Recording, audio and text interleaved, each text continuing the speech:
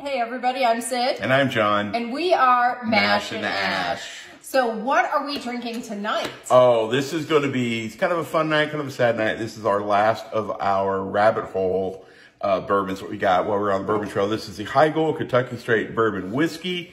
This is 70% corn, 25% malted rye, and 5% malted barley.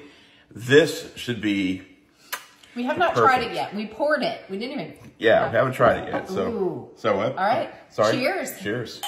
Cheers.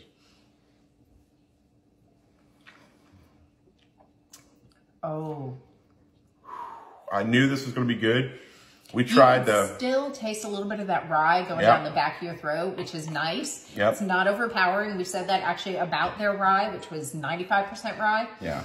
But this, it's a beautiful blend. Yeah, as we filmed for the Boxer Grail, which is what we did before this one, it was great for rye, but this is like, for me, this is We're not rye perfect. people. This is perfect.